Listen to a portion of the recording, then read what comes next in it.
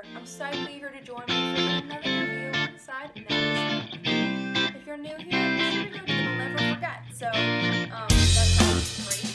But, I did have so I found it like that.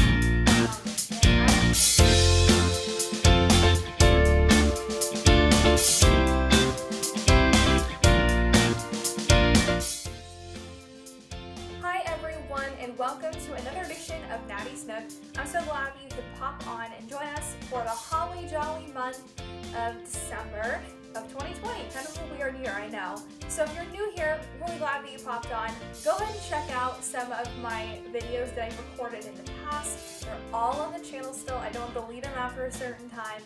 Definitely go check them out. They'll give you a better idea of what I do here, what type of books I review, and just a big consensus of what these videos include. So go check those out.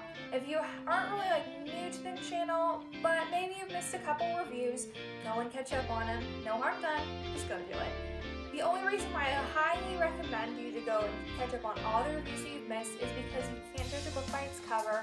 So you gotta find out some of my information on the book, and you probably should look it up on your own as well.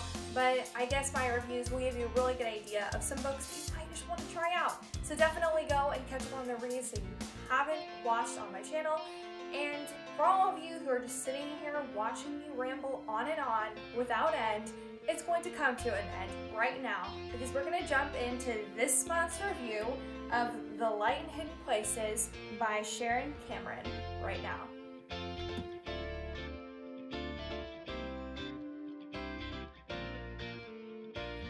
Alright everyone, so we are back with this month's review of The Light in Hidden Places by Sharon Cameron. First, I want to tell you that this book has almost a 4.6 star rating on Goodreads.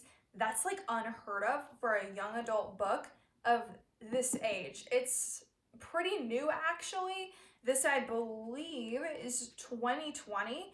So this is a pretty new book, so I definitely didn't expect it to have a awesome review. It's 2020, guys, so definitely go pick this one up. It's a historical fiction. It doesn't have any romance in it, which I read a lot of historical fictions with romance, but this is a young adult historical fiction, fact-based, true story type of a read, so definitely go pick it up. I'm going to give you the plot line in a really small gist because I want you to really go find out what happens. So the whole consensus is our main character's name is Stefania, and she lives in Poland right now, and it's 1943.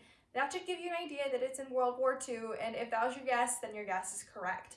So she's Catholic, and she works for this family that is Jewish.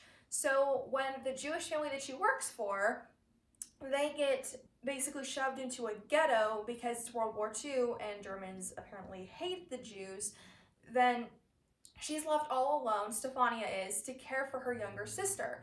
So she's caring for her sister in German-occupied Poland, this little Catholic girl that doesn't want to basically step out of line, when the family that she's working for, one of the sons actually escapes and gets back to where Stefania is. So this son is Jewish, and basically he's not even supposed to be anywhere close to Stefania. So Stefania starts hiding these Jews that come in along with the first family member that basically ran back from the concentration camp, the runaway train, and she's hiding them all. So obviously this is a huge problem with the Germans, but the Germans don't know about it. So it's like this really interesting, kind of suspenseful taste of a book because she's hiding all 13 Jews in her upper floors of her house, and she expects not to get caught or killed. So she's just kind of waiting, and when two Nazis show up and they want to basically clear the house for some purpose of theirs, now she has two Nazis living below and 13 Jews above. So she's kind of in a pickle right now. So go find out what happens. It's a really cool story. It's factual based, not really like a story, not like one of my favorite historical fiction books, but it's got a really, really, really good true story aspect to it. So definitely go pick this one up. I'm only going to give you two things that I like about this one, not because I think it's any less than a 5 star, but just because I think that it's so factual based that It's hard to pick up on story elements. So the first terrific thing I'm going to give you is the fact that there was an amount of bravery in here that was showcased to no end.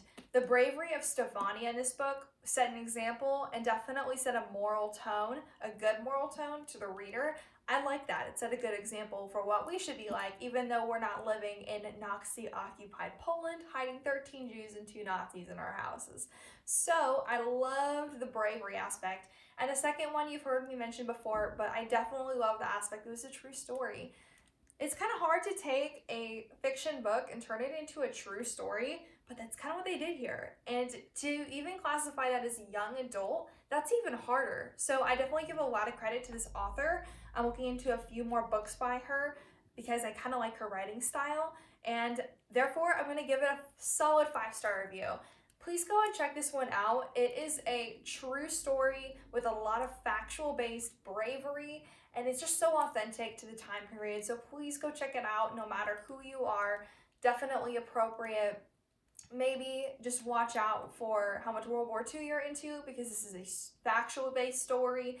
So go check this one out and stay with me. The video is not over. I just want to send you off with some season greetings. So wait for just a few more minutes, hopefully just 1 or 2, and I'll send you on your merry way. So thank you for tuning in, and on to the next part.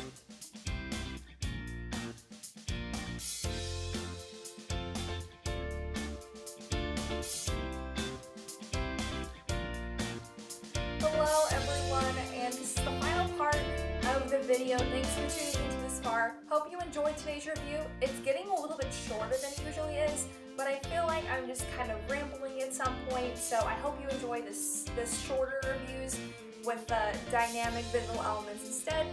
Thank you for tuning in to The Light and Hidden Places by Sharon Cameron. I just forgot her last name, and that's written right here. Thank you for tuning in. This is going to be the last video that I'm going to release for the 2020 year. So can't believe it's going to be 2021 in less than 2 weeks. Cannot wait for it to start this new year. I want to send you off with some holiday greetings. I actually want to bring up the point that this is a good book to end on because I feel like this title really just speaks to our time period. So I definitely want to say if 2020 hasn't gone your way, I sympathize with you. It hasn't gone my way either. Definitely some things I did plan on happening, didn't really want to happen either. However, I'm trying to look for the bright, positive, optimistic route here. So take this book, take the bravery of Stefania that you see here, and just be brave in your own life. I find that that's really encouraging to see characters that you want to just grow up to be like. So definitely take some pearls from this book and make this Christmas season, although a little bit different, merry for you, your friends, and your family. So, a couple quick reminders. Go follow my Instagram page at natties.nook, N-O-O-K. Please go follow that account. It's got a lot of the updates. I'm going to start being active on there more. I've done a pretty terrible job so far, but that's not an accurate representation of where I want to go. So please go check that out. Second of all, please subscribe if you're not already subscribed. I know you have to have a YouTube account to actually subscribe, but it's free and I feel like it's worth it. It really lets me know that, oh, I like your videos. I want to stay tuned for more. So please hit that subscribe button if you haven't already, and like and dislike the videos that you cared for or didn't care for, and please start dropping comments. I want this new year to bring some new, distinct features, new additions, so please drop comments on my Instagram page, on my videos, and tell me what you think, because it's kind of silent on my end, and I really don't know what you'll think of my videos unless you comment on them or DM me or message me. I'm here for you guys. If you also have any book recommendations, chat them to me on Instagram. You can also email me. My email's in the description box. And please, please, please start giving me your favorite books, just so this channel isn't all about my favorite reads. It can be about your favorite reads too. So with that being said, I hope you have a merry and blessed season, and that we come back in 2020 with some brand new books to cheer up your year. So thanks for tuning in, and I'll see you all next year. Bye!